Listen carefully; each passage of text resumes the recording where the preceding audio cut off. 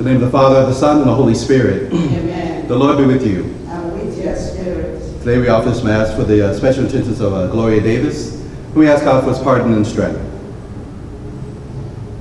Lord, you came to heal the contrite. Lord, have mercy. Lord, have mercy. You came to call sinners back to yourself. Christ, have mercy. Christ, have mercy. You plead for us at the right hand of the Father. Lord, have mercy. Lord, have mercy. May Almighty God have mercy on us, forgive us our sins, and bring us to everlasting life. Amen. Let us pray. O God, by whom we are redeemed and receive adoption, look graciously upon your beloved sons and daughters, that those who believe in Christ may receive true freedom and an everlasting inheritance. Through our Lord Jesus Christ, your Son, who lives and reigns with you in the unity of the Holy Spirit, one God forever and ever. Amen. A reading from the first letter of St. Paul to the Corinthians. Brothers and sisters, knowledge inflates with pride, but love builds up.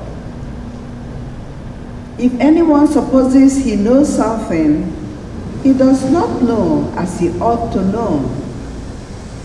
But if one loves God, one is known by him. So about the eating of meat sacrificed to idols, we know that there is no idol in the world, and that there is no God but one. Indeed, even though there are so-called gods in heaven and on earth, there are, to be sure, many gods and many lords. Yet for us there is one God, the Father, from whom all things are, and for whom we exist, and one Lord Jesus Christ, through whom all things are, and through whom we exist. But not all have this knowledge. There are some who have been so used to idolatry up until now, that when they eat meat sacrificed to idols, their conscience, which is weak, is defiled. Thus, through your knowledge, the weak person is brought to destruction, the brother for whom Christ died. When you sin in this way against your brothers, and wounded their consciences, weak as they are, you are sinning against Christ. Therefore, if food causes my brother to sin, I will never eat meat again, so that I may not cause my brother to sin. The word of the Lord. Thanks be to God. Guide me, Lord, along the everlasting way. Guide me, Lord, along the everlasting way. O Lord, you have probed me and you know me. You know when I sit and when I stand. You understand my thoughts from afar. My journeys and my rest you scrutinize. With all my ways you are familiar. Guide me, Lord, along the everlasting way. Truly, you have formed my inmost being. You knit me in my mother's womb.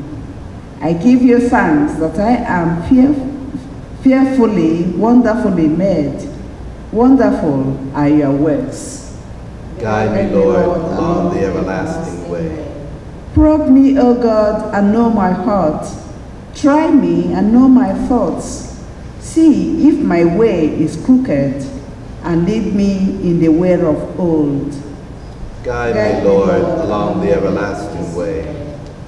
Hallelujah. Hallelujah. Hallelujah.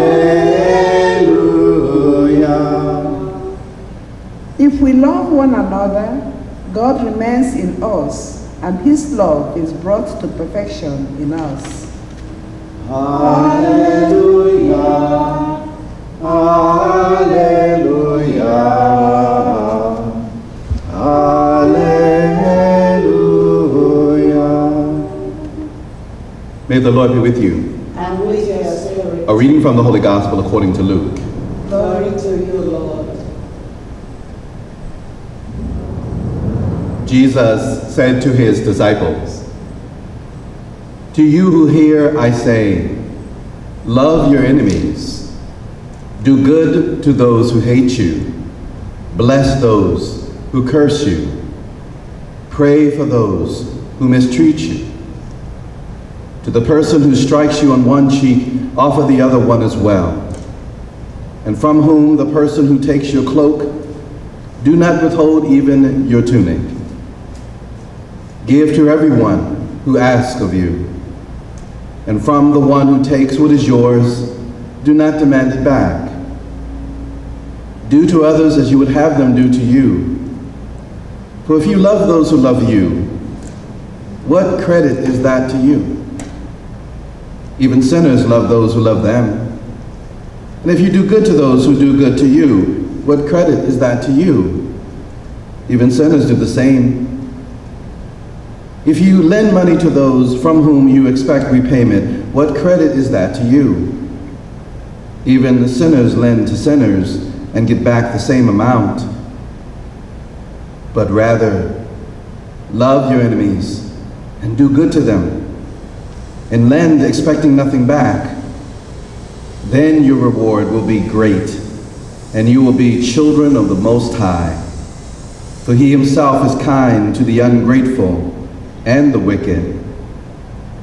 Be merciful, just as your Father is merciful. Stop judging, and you will not be judged. Stop condemning, and you will not be condemned. Forgive, and you will be forgiven. Give, and gifts will be given to you. A good measure, packed together, shaken down, and overflowing, will be poured into your lap. For the measure with which you measure will in return be measured out to you." The Gospel of the Lord. Praise to you, Lord Jesus Christ.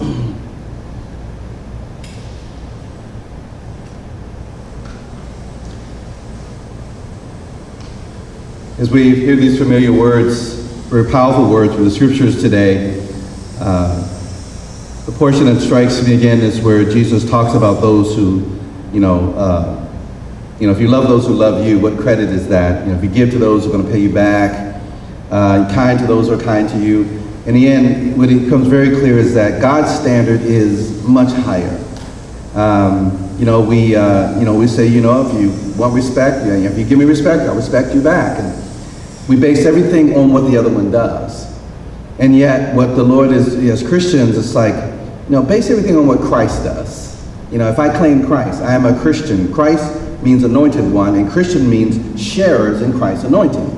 So we share, anointed God, Christ is the anointed one of God, was anointed with the Spirit of God, who went about doing what God called to do, animated by the Spirit of the living God, the Holy God. As Christians, we claim to also have the same Spirit, and that we too are motivated by the Spirit of God living within us. A spirit that is described in Romans 5 as the love of God poured forth in our hearts. So if that is the animating force, so the Christian life doesn't start with assessing how does everyone else live and what are they doing, and I will respond accordingly. That would be so much a lower standard. It would have nothing to do with Christianity. And that's Jesus' point. Jesus loved us before we repented of our sins. He loved us when we're sinners. And it's a good thing he did, because there will be no salvation for any of us. God fortunately doesn't decide God's behavior for us based on what we do. There's a song called "He Looked Beyond My Fault." Amazing grace shall always be my song of praise, for it was grace that bought my liberty. I do not know just why he came to love me so. He looked beyond my fault and saw my need. He looked beyond my fault and saw my need. So God did not respond accordingly. Yes, I was a sinner in fault, but he loves me, he forgives me, not because I deserve it, not because I'm necessarily forgiving others. He does it because it's what I need. And everyone needs, even our enemies in the scriptures today. Love your enemies. So we should know right away, once Jesus said love your enemies, we know that this is definitely a different standard. And love is not simply a warm, fuzzy feeling. If someone is, Scripture says, pray for those that persecute you. Well, obviously, if someone is persecuting you, it's not the motivation to love them is not because of my warm, loving feelings toward that person who's hurting me right now. Again, clearly, it's something else that's motivating us. It is the person of Jesus Christ. It is the Holy Spirit who lives within us, and who empowers us to live in a way that looks like Christ. And so as we, continue to embrace his standard, Jesus makes it very clear again that when we love as he calls us to love, it is then that we look most like the children of the Most High God that we are. The point is, we look most like Christ, the Son of God. And so let us first celebrate the fact that the Lord looks beyond our fault, not loving us as we deserve, but loving us as we need. And the end of that psalm, by the way, says about that, he looked beyond my fault and saw my need. I don't know why he loved me so, but he looked beyond my fault and saw my need. So I shall forever lift my eyes to Calvary, to view the cross, that ultimate symbol of God's love, to view the cross where Jesus died for me. How marvelous that love that caught my falling soul. He looked beyond my fault and saw my need. Let us go forth and do the same.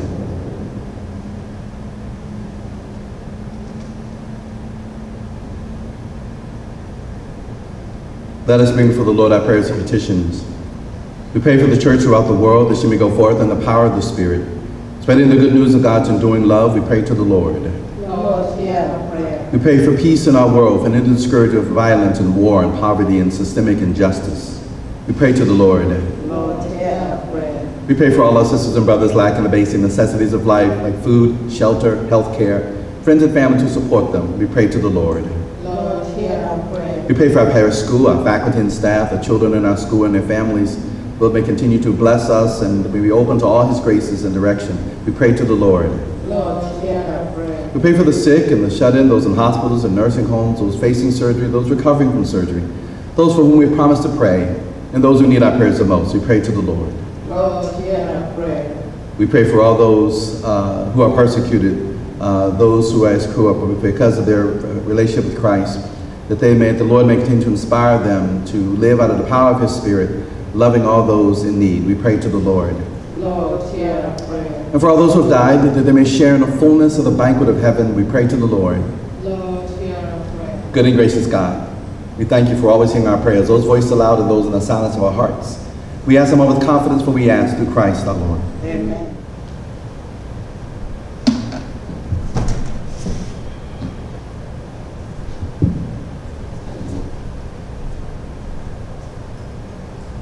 Blessed are you, Lord God of all creation. But through your goodness we have this bread we offer you, fruit of the earth and work of human hands, which have become for us the bread of life. Blessed be God forever.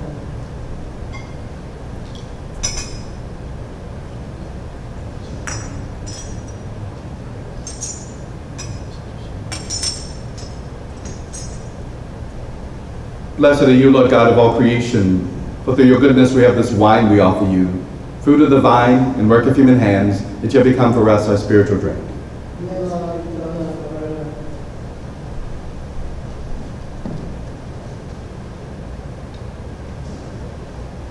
Let us pray that my sacrifice and yours be acceptable to God, the Almighty Father. May the Lord accept the sacrifice at your hands, for the praise and glory of his name, for our good and the good of all his holy church.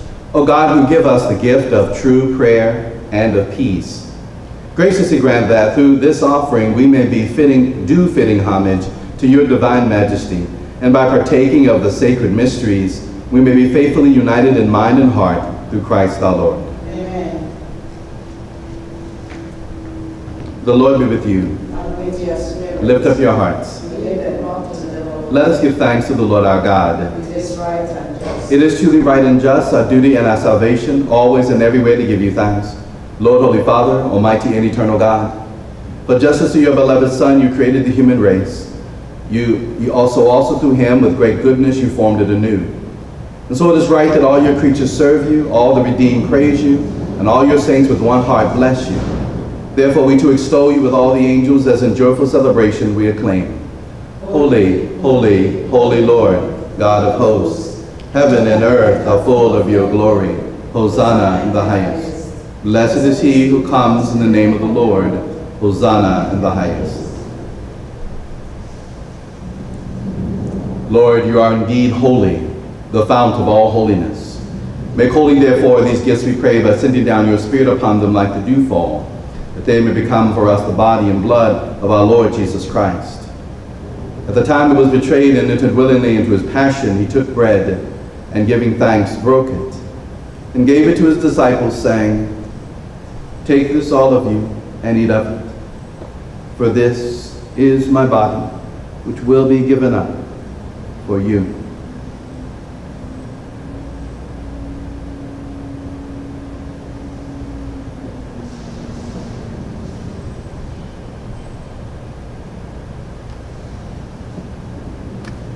In a similar way, when supper was ended, he took the chalice, and once more giving thanks, he gave it to his disciples, saying, "Take this, all of you, and drink from it.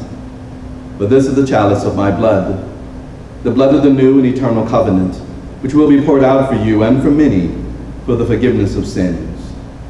Do this in memory of me."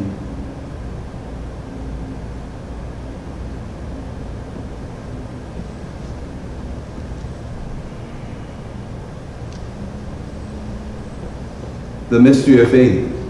When we eat this bread and drink this cup, we proclaim your death, O Lord, until you come again.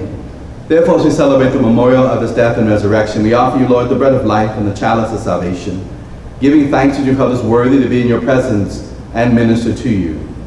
Humbly we pray that, partaking of the body and blood of Christ, we may be gathered into one by the Holy Spirit.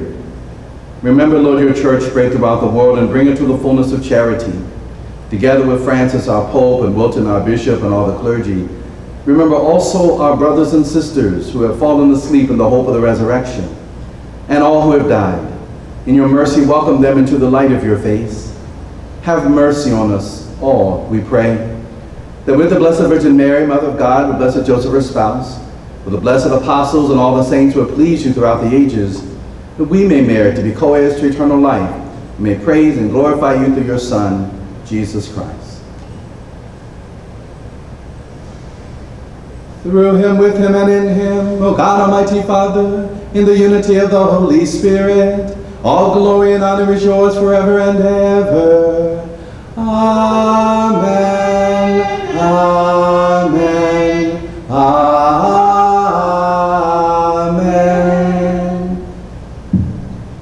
So let us pray with confidence to the Father in the words our Savior gave us.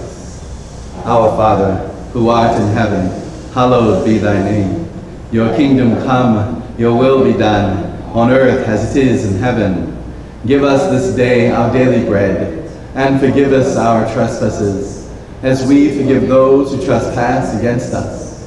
And lead us not into temptation, but deliver us from evil. Deliver us, Lord, we pray, from every evil. Graciously grant peace in our days. Through your mercy, keep us free from sin and safe from all distress, as we await the blessed hope and the coming of our Savior, Jesus Christ. The kingdom, the power, and the glory are yours. Lord Jesus Christ, you said to your apostles, "Peace I leave you, my peace I give you." Look not on our sins, but on the faith of your church, and graciously grant her peace and unity in accordance with your will, who live and reign forever and ever. Amen. The peace of the Lord be with you always. And with your spirit. Lamb of God, you take away the sins of the world. Have mercy on us. Lamb of God, you take away the sins of the world. Have mercy on us. Lamb of God, you take away the sins of the world.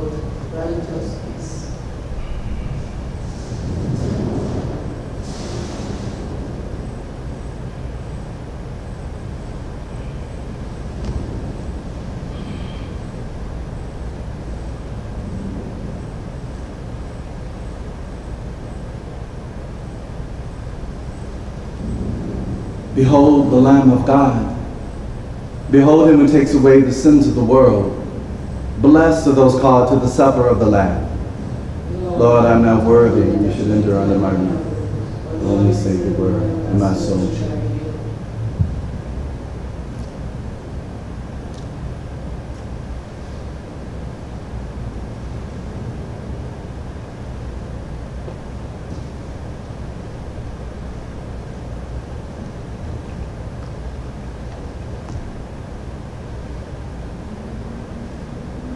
Like the deer that yearn for running streams, so my soul is yearning for you, my God.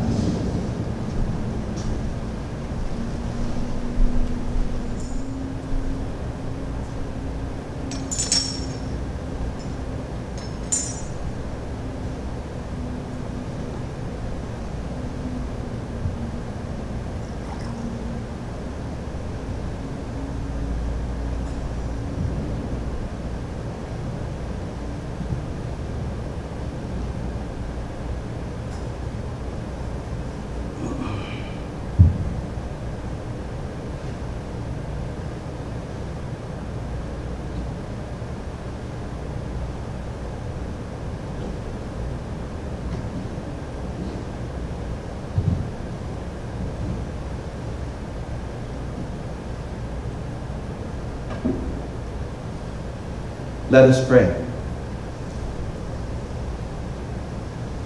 O Lord, grant that your faithful, whom you nourish and endow with life, through the food of your word and heavenly sacrament, may so benefit from your beloved Son's great gifts that we may merit an eternal share in his life, who lives and reigns forever and ever. Amen. The peace of the Lord be with you. And with your spirit. May Almighty God bless you, the Father, the Son, and the Holy Spirit. Amen. Go now in peace, glorifying the Lord with your lives. Thanks be to God. Jesus, Jesus, Jesus in the morning, Jesus in the noontime, Jesus, Jesus, Jesus when the sun goes down.